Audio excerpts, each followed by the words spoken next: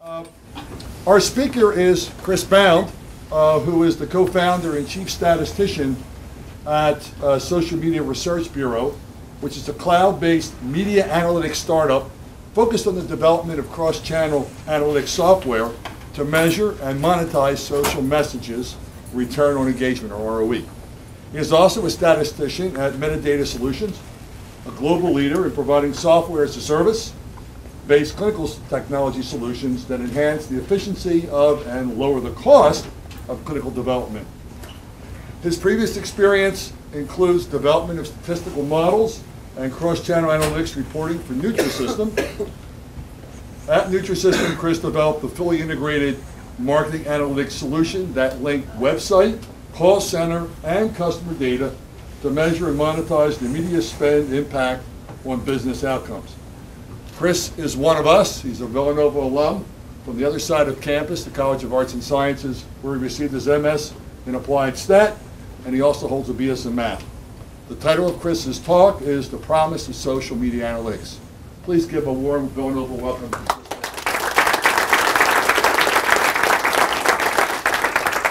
Thank you for coming. Now I don't have to do the whole intro that I was planning on doing because he just did it for me. Do you remember anything he said? Sound a little boring, kind of a nerd. Basically, that's the gist, right? So, I got my MS here in Applied Statistics a couple years ago. From there, I actually taught high school math for a few years. Let me give you the boring stuff first, and then we'll get into the cool stuff back here. So I taught high school math for a couple of years, and then I went into business analytics at Nutrisystem for a few years as well. And now I currently hold a position as statistician at a pharmaceutical company in Conshohocken. So I work there. In my free time, which I have so much of, I am a co-founder of actually two companies, one called Bound Analytics and the other one called Social Media Research Bureau, one that I'm actually transitioning most of my Bound Analytics work into. So this will be the main primary focus of my work going forward. Our main goal really at Social Media Research Bureau is to take companies, to take brands into the next wave of marketing strategy, into the new era of how to contact and to excite the consumer. There is a new wave going on in case everybody, well, let me show you an example. How many people in here have a TV? If everybody's not raising their hand, you're lying. How many people in here, this might be a different one, how many people in here have DVR or TiVo? Okay. How many people, when they're watching a DVR program, skip the commercials? That's what you have it for, right? Good. How many people actually sit down and read the newspaper anymore? There's going to be a few, and I bet you that's the older generation. No offense. Actually, the newspaper company has seen a 44% decrease in ad revenue from the past 4 years. That's $24 billion decrease in ad revenue from the newspapers. So as you can see, it's sort of, I don't want to say dying out, but it's definitely not where it was a few years ago. How many people get the mail? Everybody, again, gets the mail. When you get your mail, what do you do with it? You split it into two piles, right? One pile is your bills and your personal letters from people that you know. The other pile is crap. You throw it out. You don't even look at it. Sometimes you do, but mostly you don't. What do you think is in that pile? Advertisements. It's people trying to sell you something. So if you're not watching the TV ads, you're not reading the newspaper, you're not opening the mail, how do you know about products that are currently on the market? Anybody? Let's be interactive. Let's get this going. Let's talk. Word of mouth. Word of mouth, that's a good one. But word of mouth, more like whose mouth? Your friends at school? For the most part, where do you go? Does anybody heard of the internet? The internet, right? Has anybody ever been on the internet before? Everybody's going to raise their hands again, right? So the internet, the new wave of how to market to people. I had one more question for you. So when you're researching products on the internet, what do? Has anybody read a product review on the internet? Yeah, you're reading the product reviews. You're actively going out and researching your own products and consumer ideas of what you want. Has anybody ever purchased online? You're purchasing online as well, right? The days of having to wait to go to the store are coming to an end, and you can buy everything you want online now. How many people in here have a Facebook account? How many people were on Facebook today? You see the promise of social media analytics. You see the new wave of marketing just right here in this room. There's a new wave coming, and it's social media analytics, and it's no longer the consumer doesn't want to be found. The consumer will find you. They don't want to be targeted with 100 different ads. They're not going to look at them. It's a waste of money. They're going to actively research your brand, your company. They're going to talk with their friends, word of mouth. They're going to look online and at reviews and Facebook and Twitter and social media spaces, and then they're going to decide that you're the product for them, not the other way around. It is definitely a new way of thinking. So with that, let's get into the presentation of the promise of social media analytics. I'm going to take questions afterwards, so please, if you have a question, maybe keep note of it, write it down, and let me know afterwards, and I'll try to get to as many as I can. So I just gave you, we just did our own little survey here about some of the facts of usage of social media. Let me give you some more. If I'm looking backwards a lot, it's because they're behind me. So here are some of the usage facts in social media. These are fascinating. I didn't know this until a couple months ago when I started this business. Dr. Liberator? Nope. There we go. Okay. So, first fact, in 2005, only 14% of people under the age of 40 were actively using social media. By 2010, that number was 75%. And that was in 2010. We're now in 2012. That number has grown to upwards of 85% of people are now using social media sites. Years to reach 50 million users. Back in the day, there was radio. It took 38 years. TV, 13 years. Internet took 4 years. Facebook took 3. 3 years. In the next 4 years, Facebook would add 700 million more. And that's where we are today. 750 million people have an active account on Facebook. By the end of this year, that's going to grow to 1 billion. Half of the internet population is going to be on Facebook. 1 billion people. Currently on Twitter, over 200 million tweets per day are happening right now. People are talking about things right now as we speak. Maybe you're tweeting right now. I don't know. You could be. That would be kind of cool. This number was actually 140 million in March. I had an original slide here that said 140 million. I did some more research a couple days ago. Since March, it's grown to 200 million on average per day. That's 2,200 tweets per second. YouTube generates 800 million unique user visits each month. People are on these sites, and they're looking at content. They're actively engaged in social media. Whether you like it or not, whether you're on the train or you're not, this is what's happening, and this is the new wave of marketing and consumer analytics. So again, you see the promise of social media analytics and what it currently is doing, the present, and what it can do in the future I'm hoping to show you today. Let's look at the agenda. Okay, so first things first, what is structured data? What is unstructured data? Most of what you see on social media is considered unstructured data, and most people don't know how to handle that. So we're going to talk a little bit about structured versus unstructured data. Secondly, I took a little bit of time over the past couple of months, and I organized some social spotlight on the Villanova Wildcats men's basketball team. I pulled down some social media data from Twitter and Facebook and blogs and forums. We can take a look at something that hopefully relates to you guys with the Villanova men's basketball team. And then I want to talk about an industry example. So how does it relate to business? How can we use these analytics and these statistics to better optimize or make more efficient our business?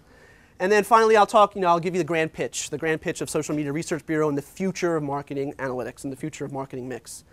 I hope to get through all 4 of these in somewhere around 40 minutes because we have a hard stop here at 2:30. But so if I'm rushing, it's not because I'm nervous or anything. It's because I have to get out of here at 2:30, and so do you guys. We have another presentation coming in right afterwards.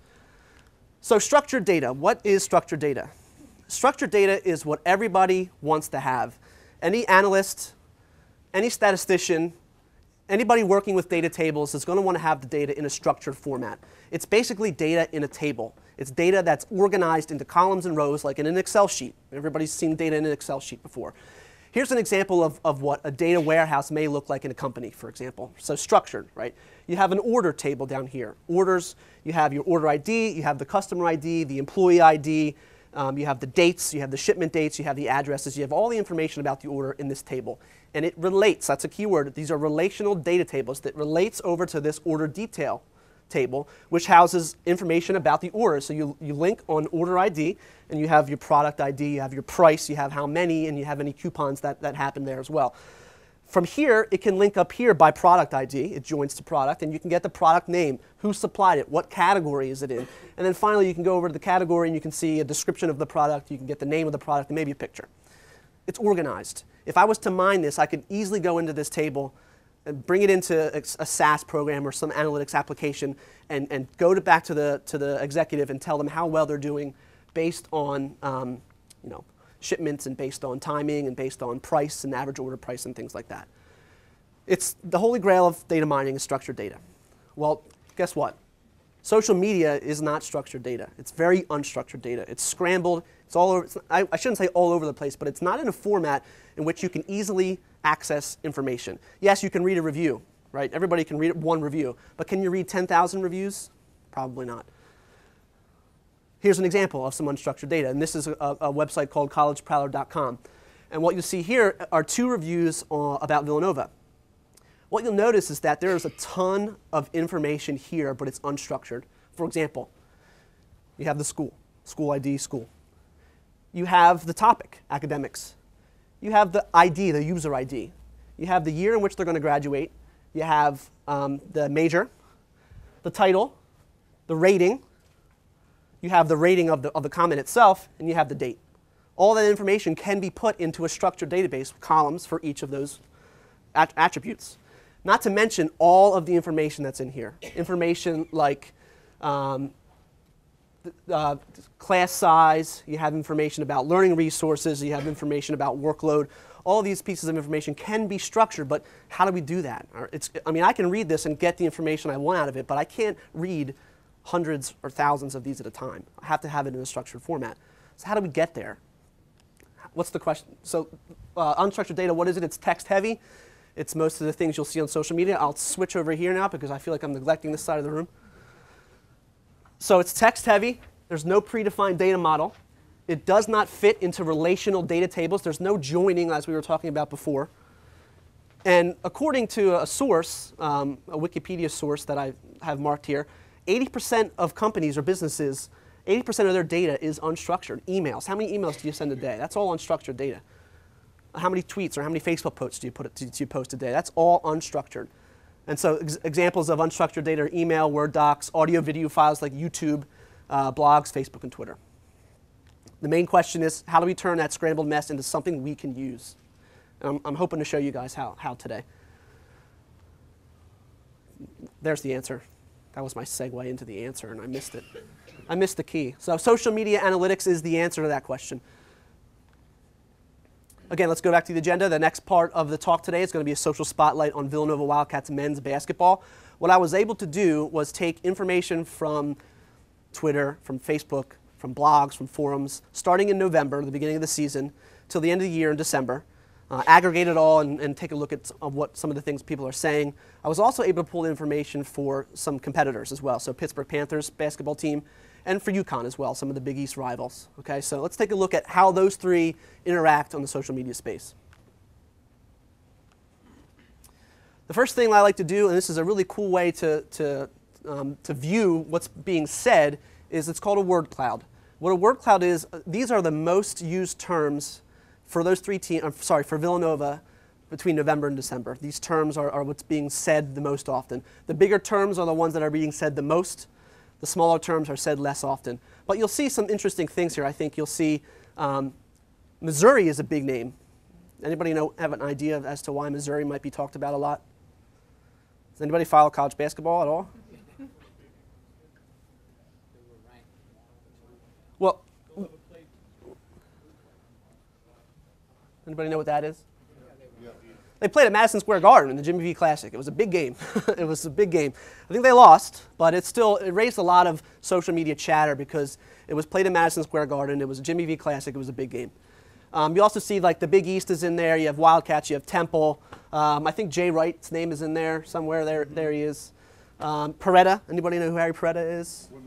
Women's coach. He's in there as well. So these are the words that are being most used. All right, this is the first step in text mining and analytics for social media. Take a look at what's being said. Can we figure out any topics based on this? Well, we just did. We figured out a few actually.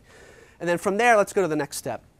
The next step is taking a look at these three teams over time, from November to December. Okay, so what you see here are 3 line charts, the blue being Villanova Wildcats social media chatter for the 2 months by day. The red line is the Pittsburgh Panthers. The green line is the UConn Huskies. Anybody see anything right away that would be interesting for someone you know about social media? If you're a Villanova fan, you're the lowest talked about team. No offense. I love Villanova. I do. But UConn's is a giant school, and Pittsburgh as well. So you can see that the social media chatter is lowest for Villanova, eclipsed a bit by Pittsburgh, and then also eclipsed by UConn. Let's take a look at some of these spikes. All right, so the blue line, remember, is Villanova. Let's see what people are talking about during these spikes. First spike, Harry Peretta gets his 600th win. That was a big milestone for him, so there was a lot of buzz about it. The next, Villanova played LaSalle. They won that game, but social media boards talked about it. Next is the first round of the 76 Classic Tournament. They were invited to play. I think they came in 4th out of 8, so not bad. Here's that Missouri game at the Madison Square Garden. It's the biggest spike there for Villanova. And you've got the Holy War versus St. Joe's. I think they lost that game too. Not the best season, but we all still love them, right? And then they played West Virginia. They lost that as well, I think. But they're being talked about, okay? So there's social media buzz happening about the team. Let's take a look at Pittsburgh. You see right away a few bigger spikes. First one, they were upset at home by Long Beach State. So not all chatter is good chatter, guys. You have to remember. It may look like they're winning the war on social media chatter, but that's negative emotion happening about Pittsburgh Panther team. How about this? They lost to Wagner, another big spike. And then they lost to Notre Dame. All right, so just because they're winning in volume doesn't mean they're winning in emotion or sentiment. Okay? Let's take a look at the UConn Huskies. Their first big spike, again, was a big upset loss to UFC Athletics, a game they should have never lost, and they did, at home. Husky versus Harvard, that's a local rivalry going on, Huskies versus Harvard, so that was a big spike. And then, guess what? Women's basketball. Women's basketball has the biggest spike on the board here. I didn't see the game, but apparently Baylor versus UConn was a great women's basketball game. Ended, dramatic fashion. Did anybody see it? Well, did it end UConn's 92 win streak too? Yes. I have no idea, but I'm going to take your word for it. So it was definitely a big social media trigger and quite a game. Okay, so after we take a look at that, what else can we do? Well, obviously you guys saw this on the last slide, share of voice. Out of those 3 teams, UConn's being talked about the most, 48% of the time. Pittsburgh's being talked about next, 33% of the time.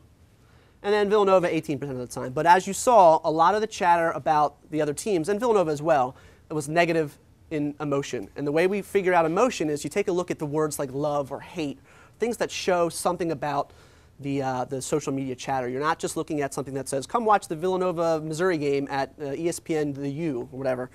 That shows no emotion. There's no sentiment in that. I love Villanova basketball. That's positive. I hate the way the team is playing right now. That's negative. So as you can see, that leads to the next slide, sentiment analysis. You take a look at Villanova, you take a look at Pitt, you take a look at UConn. So Villanova and UConn actually have a pretty decent positive sentiment. 70% are positive mentions and 72% for UConn are positive mentions. Pittsburgh, however, has sort of a not as good emotional sentiment analysis. The Pittsburgh Panthers have a 62% positive versus a 38% negative, which is quite big compared to the other 2 schools. And I think that's due to all the upsets that they had in the past couple of months. People were fuming about how bad they were playing. So far, so good. Everybody good? You're asking yourself, I hope you're asking yourself, people in here that are business people, what does this mean? Who cares, right? Who cares about Villanova Wildcats? Yeah, it's great. It's cool. I like it. It's interesting to me, but can I use it? How do I use it? Well, let me give you a recent stat that Dr. Posner actually gave to me a couple days ago. There's a quote, a recent IBM CFO study shows that analytics-driven organizations had 33% more revenue growth, 12 times the EBITDA, which is earnings before interest, tax, depreciation, and amortization, and 32% more return on capital invested. Any CFOs out there, any financial people out there, they'll be like, they do this. They would do this if they heard those numbers. Those are great numbers. And just because you're using analytics, CFOs would give you a raise if you showed that kind of performance in a company. Let me give you some more facts. Inbound marketing, which is social media, which is letting the customer find you instead of you actively engaging the customer in direct mail and TV and things like that. Letting the customer find you. Guess what? It costs less. 62% less per lead than traditional outbound marketing. That's huge. Millennials, I think most of you in here possibly born late 80s, early 90s, somewhere around there. You're a millennial. You guys now outnumber, I think I am too. No, maybe not. Gen Y. Millennials currently outnumber baby boomers. Who's the consumer nowadays? It's the millennials. Who's the future of business? It's the millennials. Guess what? You guys all are on social media. 96% have joined a social media site. Almost 100% of millennials, the future of consumers, the future of business, are all using social media. 64% of Facebook users have liked a brand. 78.6% of consumers have joined a company's community to get more information. And 71% of those people are more likely to purchase from that company as well. 90% of consumers trust product reviews and peer recommendations. So when you're actively engaged in researching a product, you read the review, you trust it. Much more than you trust an advertisement. Only 14% of people trust commercials, trust direct mail, trust print, trust email spam. It doesn't really do what it used to do. I mean, I'm not saying it's not efficient. It is efficient. It was efficient, but it needs to be integrated with social media. Companies that blog, this is a killer. Companies that blog have 97% more inbound links and 55% more website visitors. You know what people would do for 55% more website visitors? I don't want to get into weird stuff, but they'll do a lot. Those are, again, numbers that a marketing officer would just bow down to and give you a raise on the spot, I promise. So let's take a look at the industry, okay? Let's take a look at a business example. How many people had a New Year's resolution this year? Come on. Come on. Was it to lose weight or to get to the gym? Like, was it to be a little bit more active? Maybe. Mine was. This time of the year is a big year. There's a big time of the year for weight loss and you guys heard my background with Nutrisystem. People's resolutions are to lose weight, to become more active, and you've probably seen a lot of commercials to that nature as well. What companies have you guys seen out there with commercials right now? Anybody that you can think of? Nutrisystem. Anything else? Anybody else? Weight Watchers, right? One more. Jenny Craig. Nice. You guys got them. Right now, they're really, really active, and it's a very competitive market for those three brands. I figured this would be a good time to talk about it because right now is the biggest time of their season, January and February, when everybody's hitting the gym, when everybody's trying to diet, everybody's doing a diet plan. These three companies are at each other's throats to try and figure out how to find the consumer and how to market to them. So let's take a look at these three on the social media boards. So in a competitive market, nowadays, the voice of the consumer is knowledge. Knowledge is key. And here comes the cheese, guys. It's a little cheesy, I know. Marketers want to know the what, they want to know the when, they want to know the where, they want to know the how, and finally, they want to know who are these people, right? So all these questions need to be answered by a marketing officer or someone working in the marketing department. These are questions that you need to know in order to segment your population and to target consumers. Let's answer these questions through social media. What are they saying? Here's what they're saying. All right, here's some actual blurbs from social media sites. I split them into positive and I split them into negative. So you've got, on the positive side, things that you can understand about what they're saying is it's easy because it's portioned. It kind of tastes good. It's pretty tasty. It's a good kickstart. It's got a lot of initial weight loss, but it may not be a long-term solution. Negatively, the food sucks. It doesn't taste good. You see that all over the place. The food is just not good enough. There's not enough variety. And finally, it's really expensive. I just can't afford it right now. All these things are good. It's good knowledge for a company to know. When are they saying it? Now we're going to get a little bit more complicated and a little bit more complex with the analysis. When are they saying it? So remember I told you that right now, January and February, this is last year, but January and February are the most important time for a weight loss industry. Well, wouldn't you like to know, leading up to that you don't have any share of voice, for example, for Nutrisystem? Nutrisystem was non-existent in October and hardly there in December. When people are making decisions about what plan they're going to use in the new year, Nutrisystem is not even there. Yeah, they come on strong in January, but this time, December and January, but by this time people have already made their decision. So that's information that you want to know and you want to remedy as quickly as you could. And obviously Weight Watchers is the king here. They've got a lot of social media action going on. Who's their biggest name now? Who was it? Oh yeah, Barkley, there's a new one. And there's Jennifer Hudson. I think Jenny just got Mariah Carey or something like that, I don't know. Where are they saying it? Imagine that you're a social media manager and you want to take a look at where I should target my blogs or my posts or who I should be talking to. If you knew that community.babycenter.com was the top forum for all three, and it is for all three of those companies, and that you were getting your butt kicked 66% to 18 or to 16, you're going to want to get there, and you're going to want to get there fast to steal back some share of voice, to do something. All right, don't just sit there and let your company be overtaken by a specific forum or blog. You can guide conversation. You don't have to go after the consumer, but you can provide info, you can provide feedback, you can provide links, information, anything you can do to get people to your website and to get people talking about your brand. How are they saying it? Here's a mix of blogs, Facebook, forums, and Twitter.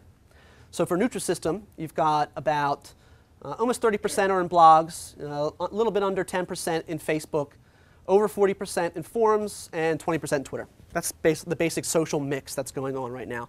But you see something interesting in Weight Watchers in that, and remember, they are the king in social media as of this point. Over 60% of people talking about Weight Watchers are talking about them in forums. Why? Well, I'd have to look into that a little bit further, I think, as a social media manager. Maybe that's somewhere I should be. Maybe they're doing something there that we're not doing. Let's take a look. And so, again, information that could be useful. Who are they? This is a big question that people always try to answer. Who's my target audience? Who's talking about me? Are they saying good things? Are they saying bad things? Let me give you an example about for Twitter. This is a Twitter metric here. So retweet. Does everybody know what a retweet is? I don't want to take it for granted that you do. You tweet something, someone sees it, likes it, and they tweet it again. Retweet. Okay. Companies tweet information. They hope it goes viral, meaning that someone sees it, retweets it again, and it goes into this whirlwind of viral activity, and everybody gets to see it. In the past year, Nutrisystem has only had about 39 retweets. Jenny Craig has had over 100. Weight Watchers has had over 300 people retweeting information about Weight Watchers. 1 retweet is great. 10 retweets is amazing. 50 retweets is pretty good. So another metric that you want to look at is how viral did those retweets, how viral did it go? And for Nutrisystem, about 12% went viral. For Jenny, about 11%, and for Weight Watchers, a little bit under 25%. So their tweets are going viral more often. Here's the cool part. You can actually see who these people are. So for Nutrisystem, the person tweeting the most about their brand is Easy Health 67273. It's not me, I promise. I would never name myself that. It's weird. I would do this, though, Billy Bonjour. That's pretty cool. Billy Bonjour is the top influencer for Jenny Craig. And you've got Fit Not Fat 247 for Weight Watchers. This is real data. This is public data. I didn't have to hire anybody to get this. I got this off social media just because. And no companies nowadays aren't even looking at this stuff. Well, some are. There are a lot. But they don't know how. They don't know what to do. And you can see right here that these are important metrics for a company to have when talking about their brand and competitive activity. All right, so the future of marketing mix. I'm going to talk to you a little bit about the current state of affairs, and I'm going to talk to you a little bit about how I see the future and how social media can integrate into that future, which I think is the new wave, and it's really important for companies to get on board with as soon as they can. What we just talked about, cheesy, what we just talked about is just the tip of the iceberg, all right? Again, publicly available data. I did not have to do anything. I did not have to contact Jenny Craig. I did not have to contact Weight Watchers. I simply crawled the boards, got the analytics, put them together, and presenting it to you now, okay? Tip of the iceberg. Imagine if a company had this information, what they could do with it, right? Imagine that you're Weight Watchers or Jenny Craig, and that you now have all that information about social media, and then you can integrate that with your website analytics.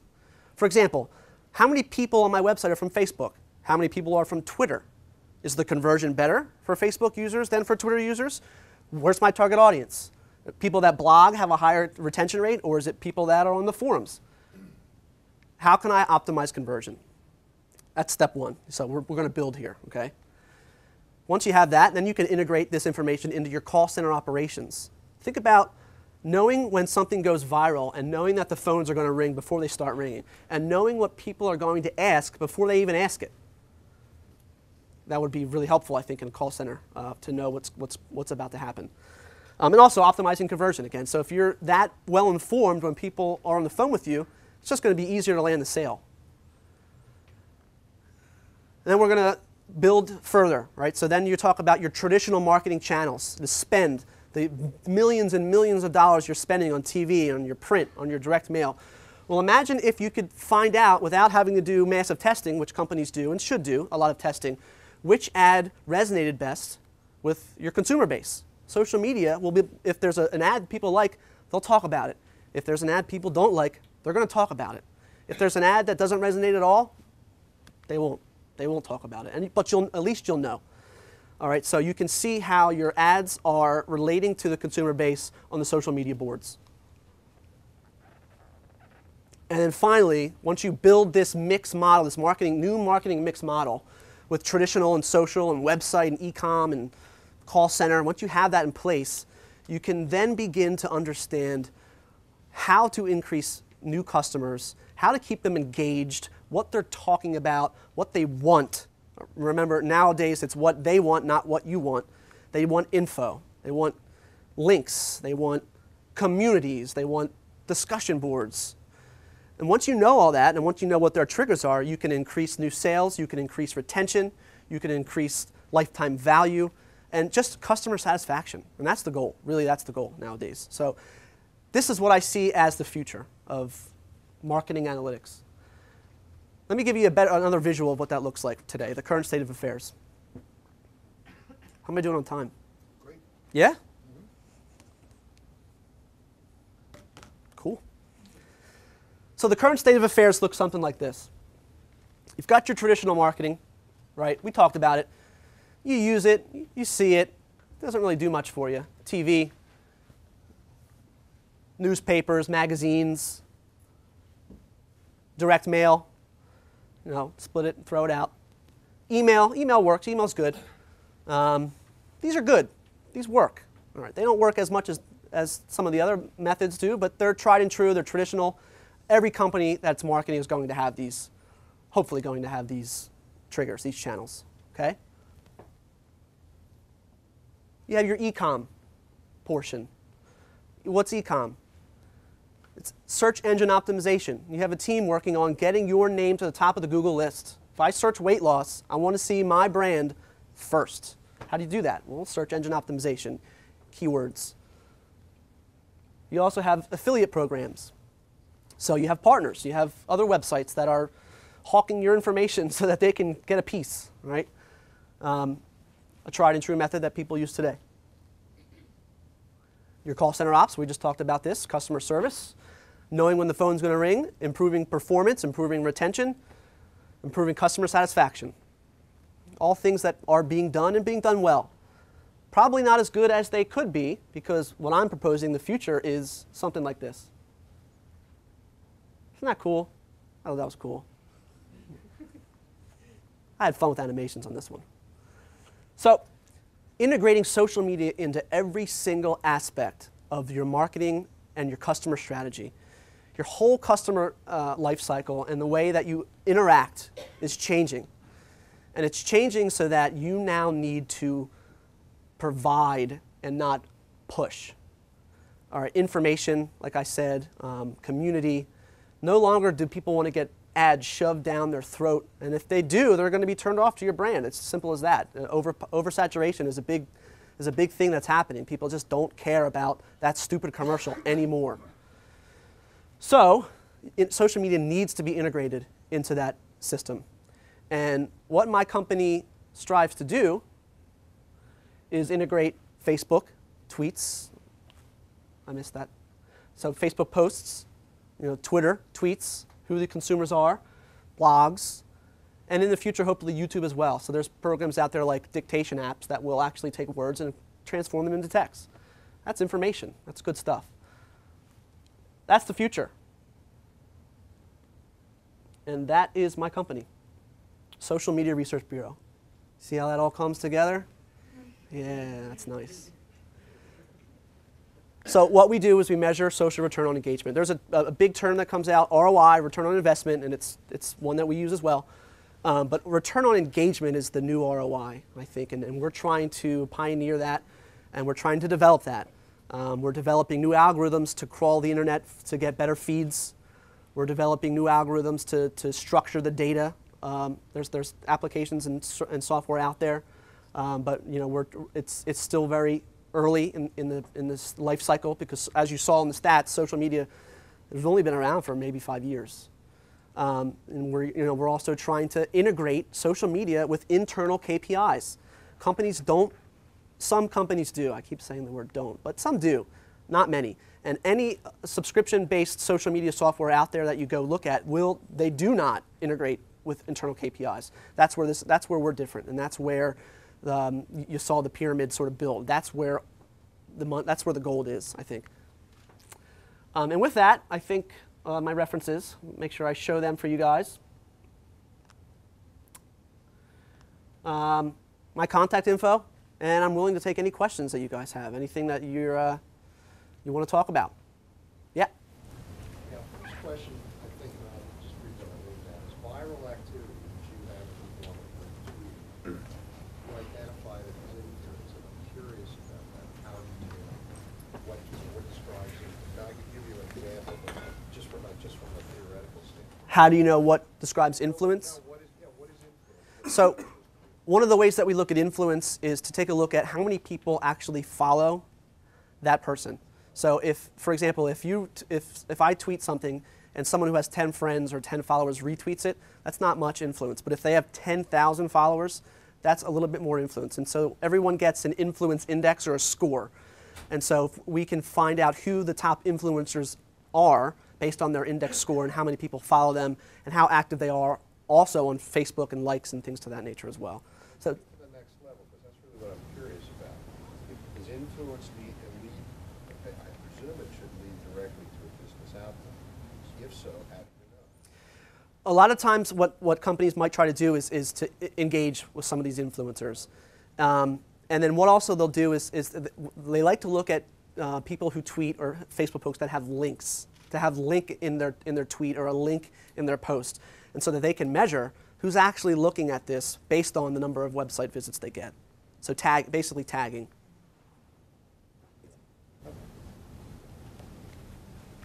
Chris, can you give us any success stories from any of your clients, or something that's made a difference, and what you learned, or what you learned?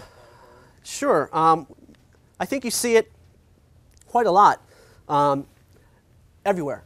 That you look on nowadays, you'll see companies using Facebook and using Twitter as a prime medium to get people to. You'll see at harrycallis.com or Nike has a big success story lately with some of their promotions online as well. And so one of the ones that I think comes to mind for me is a company, a home security company, local. And there's another home security company, ADT, which is also local, which is very big. What we were able to do for this company was to compare those two, right? You have publicly available data out there. And we can grab the information about ADT, and we can grab the information about LifeShield. And what we found out was that for this one specific company, Actually, for both. They were not utilizing social media at all. So ADT was killing it on every other medium that there was. TV, direct mail was a big one, but they had no social presence. And so it gave the smaller company, compared to this giant ADT, it gave the smaller company an area where they could steal share of voice. And they could actually make themselves known. And because this is the new wave of marketing analytics, it gets them in front of a company like ADT before they even know what hit them. And before they know it, their share of voice starts to shrink and the other company starts to become a real competitor because they're no longer hawking the product, they're actually using the new wave of analytics. And so that was, I think, a real good success story. You mentioned earlier that our generation, or the millennials. Millennials. You don't know that term? No. Neither did I. Are kind of ignoring the traditional forms of media. So is there any fear that once all these companies start taking advantage of social media sites, especially Facebook and Twitter, we may just view that as kind of spamming and ignore it altogether? I mean, you mentioned you mentioned a success story, and I'm sure like when just one company in an industry or a few companies are taking advantage of it, it might work. But when it's every page, it's like social media sites are kind of viewed as more like what they are, social media, not like a way to view advertisements. So I think what you're hitting on is a good point. And I actually was thinking about this a lot lately. Is I feel like marketing may be cyclical in that traditional marketing worked, or now it's not working as well, and so things are shifting into the social world. That might work, but it may not work forever, right? So then that might start to become looked at like, oh, geez, and so something else might come in. Maybe traditional marketing has a bigger boost, but I think the goal of today, right now, and the future of social media is to figure that out, to figure out what works best, to not bombard people with ads on Facebook or ads on Twitter, and to figure out as a brand.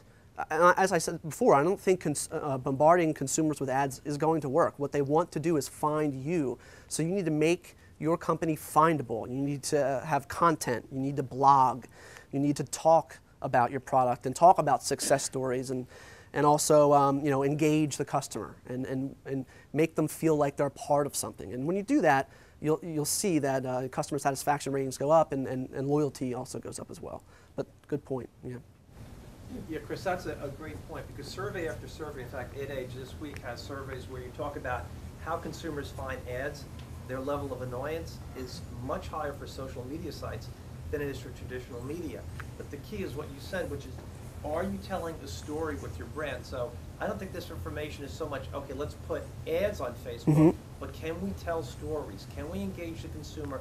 And importantly, can we engage the consumer with more than one sense? In other words, instead of just video, can we give video and sound, etc.? Exactly, right. And then, that's why I think YouTube might be a really good avenue as well. And so a lot of times you have, to your point, a lot of times companies may have issues clearing TV ads. There's a term called clearance. And so big companies like Nike or Pepsi or Doritos have no problem, right? But other companies do. And there is no clearance on YouTube.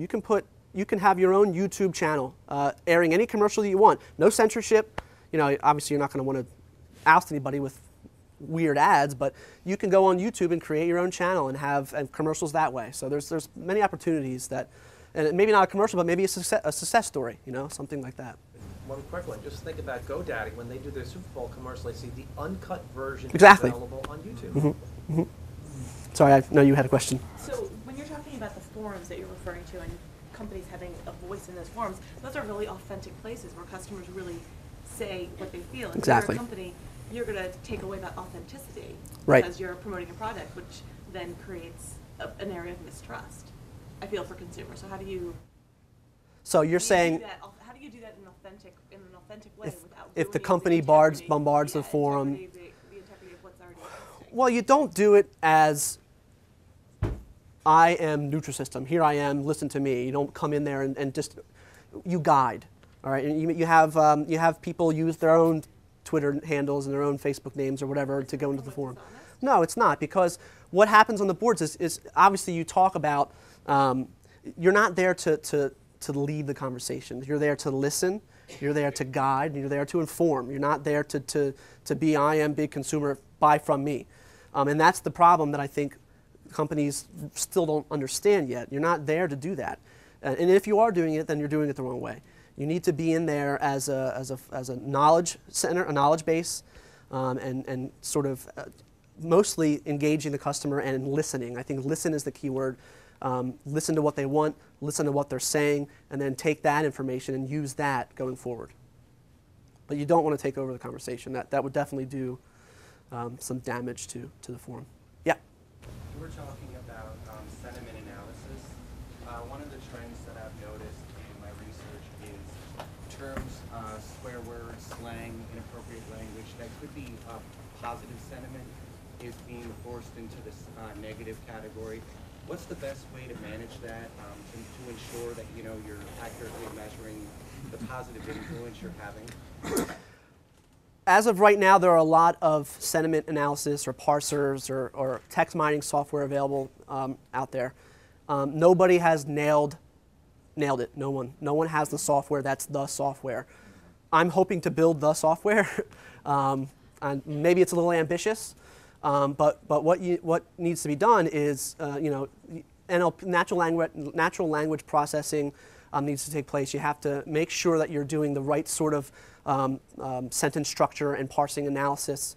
And you have to really, what I think it takes is time. I think you need to build structured sort of, what's the word I'm looking for, maybe data warehouses or lists of, per industry, lists of words that are positive, that are negative, that are emotional, that are not emotional, lists of phrases, lists of double words, and create sort of a database and a knowledge base, if you will, of what those phrases and sentences are for each industry, and then you can apply that when you're doing your natural language processing and your text mining. But it's not there yet. How did you define viral, and how did you decide where to draw the line? Good question. That's actually for our company proprietary information. I'll tell you that it's at least retweeted more than 10 times.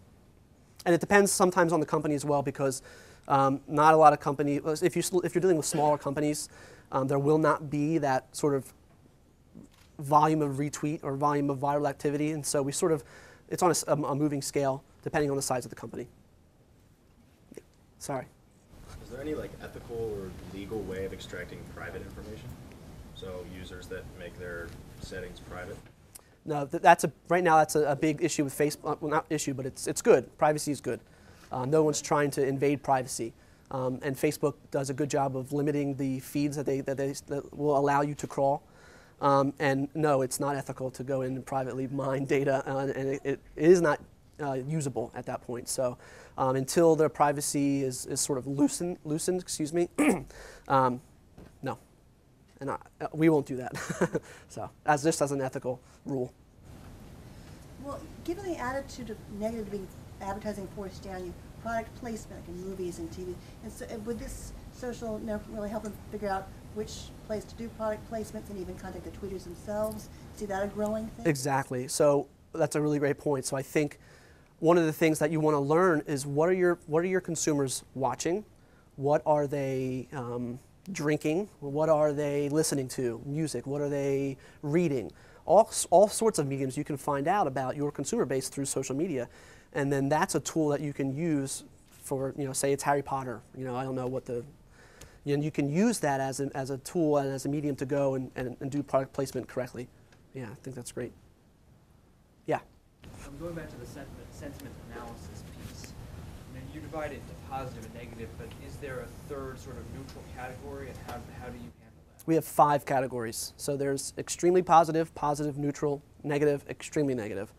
And again, not many software companies out there right now will split it into 5 categories, and we're sort of trying to pioneer that as well. Can we find very emotional sound bites, and can we place them into a very emotional strong bucket, a very emotional negative bucket, and the in-betweens as well. So ones that are neutral really are like what I was saying earlier when you see something that says, Villanova is playing tonight on ESPN. Is that positive or is that negative? It's nothing. It's really nothing. You want to get as much emotional chatter out there as you can. You want people to be talking about you in a positive or negative, but you want to be talked about. Most of the times when it's neutral, it's some ad company or some television station that is just, it's a brand advertisement, basically. So then, guess you're saying maybe maximizing or increasing your neutral is not necessarily a good thing. Exactly. Kind of to go back to the basketball example, I imagine that Villanova basketball, though, gets a lot more neutral mentions than Haverford basketball does, for instance. Yes. So is that some way indicative of reach or importance? It sure is. I think, and you'll see UConn has a ton of neutral mentions as well, because a lot of people are talking about, you know, the game's on tonight.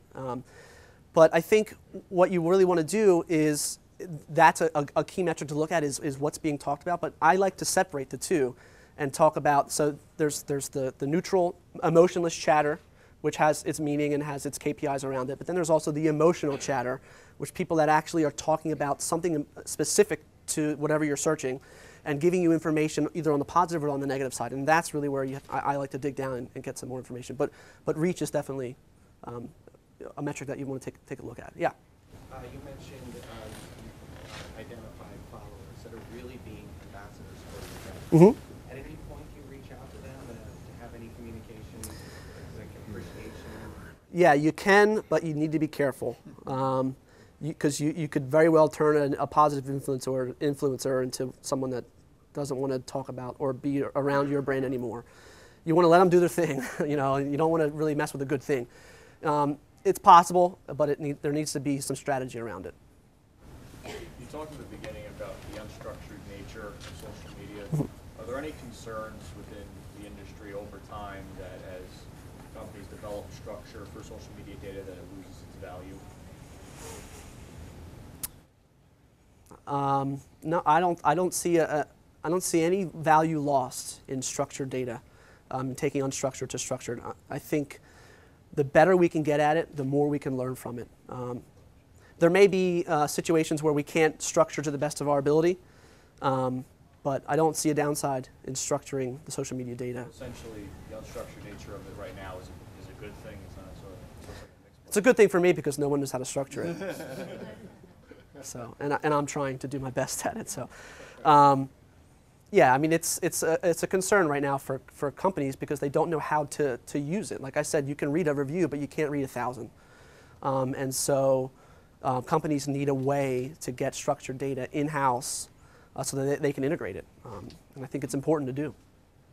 So, given the fact that you mentioned like communicating to the target market how they want to be communicated to, saying great things, do you think that the same people are able to do that, or that marketing departments can shift and hire people who are more connected? Yes. I think that there needs to be social media dedicated department. Is that what you're asking? Well, like just the type of person, like would the person, I mean, I just feel like a lot of people try and force it, and those blog posts come off pretty obvious. And then there are the people who are authentic and really relate to them. Go ahead. No. I agree, and I think that's why the millennials have an upper hand here because they're born into it. We've been born into social media, and so we know how to interact on it, and we know how to use it, I think, properly. But do you think that those same people could still communicate to their own, like they're just marketing the wrong thing, I guess, to say? Like if the same person was interested in what they were doing, would they be a better fit, or? I'm still lost. I think what you're asking for is the voice of the brand. Yeah. So what we're finding is it's really important at the company I oversee is that we have a social media dedicated team. We have a team that works on it, and we take a look at all of the different integrated sites, including Pinterest at this point, which is one of the largest growing social sites. The other thing is to ensure that those people have the voice of the brand in mind over and over again. Because if you start bringing in a voice that is not aligned to the brand, they'll catch you. Yep. So you have to have a team that understands it. Yep. One of the things that we call IMC, isn't it? I'm sorry? It's IMC. When you put it into marketing speak, it's how do you make that a part of integrated marketing communications? One of the implementation processes that we do, we call it, is actually called One Voice, and so that's a good point. Yeah. I'm sorry that I misread. Thanks for the save there. But yeah, One Voice I think is very important, and you have to make sure that you're interested and aligned with the brand before you can actually partake in social media. Yeah. How do you incorporate transaction data into your social media analytics? Links are a good way to do that. If you have a link, you can obviously track that. But you can do multiple correlative analysis to look at social media spikes in certain areas and ads that peaked. If you can correlate the ad to social media buzz to the increase in sales, you got a good thing there. But I think traceable media, you have to have some sort of way to trace it, whether it be a phrase that you put in a social media post and then they have to put it in the box to get the coupon or whatever it may be. Figuring out ways to make it traceable is an important strategy that companies are going to need to look at. When you're doing like the text mining, Mhm. you're taking all those words, do you compare them to like an event so you know like what's sarcasm and what's like actually like good? Like they're like great job today, they don't know what their boss. It comes up as like great job today. That's a good point. That's tough. That's the next level, I think, of text mining, sarcasm. Right? I mean, how do you do that? And so that's a really good point, and I think that's something that I'll have to take into consideration. As of right now, no. It would be great job, positive Villanova, good job, you know. But comparing it against an event like you got blown out 85-40, I have to look into how to do that. Sarcasm, great. One last question. I always felt we needed a sarcasm or a comedy font. Yeah, right. That's a good point. Go ahead. How do you feel that Google's recent integration of data collection among all of its applications will influence this new wave of social media? All right, one more time. Like, Google's obviously a major player of Mhm. social media and like advertisement, and they recently integrated their user data collection among all of their applications. How do you feel, and it was released in their privacy policy, how do you feel that this will influence the new wave of social media analytics that you spoke about? Integration into Google? Yeah, they kind of integrated all of their data collection for individual users across all their platforms like Gmail, YouTube. Yep. I think that would tell us a lot, actually. I think that it's going to open up some avenues as to the relationships between some of the applications, right? So you can see people that are in this application are also in this application, and you can start to cluster and group them more effectively. There are privacy issues, again, with that. You know, Google, I guess, has skirted around them somehow to aggregate everything together. But once everything is aggregated, that saves a lot of time on me, on people that are actually trying to mine the data, because it's all there, as long as you can structure it in a way that you're able to mine it. I think it's important to understand the relationships between the applications. So you'd say it's good for your industry despite privacy concerns? Yes. No, I do not. Listen, privacy is something that's out there now that everybody's talking about, you know, SOPA and PIPA and all those things. But a lot of the stuff that's out there is public, and people know it's public. And they're not posting it to keep it private. They want it to be public. And so there are things you can do up front to protect yourself, and you should do those things. But once it's fair game in the public space, it's going to be used, if not by me, by somebody. And so I think I'm proponent for good. You know, I'm trying to do good things with it, but there are definitely people that are there to do bad things with it, and that's something that we need to keep in mind as well when we're posting anything. I think privacy is a good thing, by the way. And, is that it? Really want to appreciate this. I mean, Chris, you did a fantastic job. Thanks. Great discussion. Thank you very Thanks for much. coming. And thank you all for coming.